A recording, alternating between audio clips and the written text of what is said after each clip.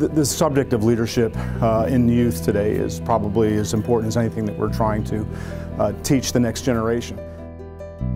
Self-awareness, humility, courage, be willing to take chances as long as they're not too risky, and also this commitment to excellence is good. The leaders and the speakers, they really inspire me to be like them, and I think that's kind of their point, is to hope that something they say affects the people listening enough to make a difference, and that's kind of what makes me so excited to be here.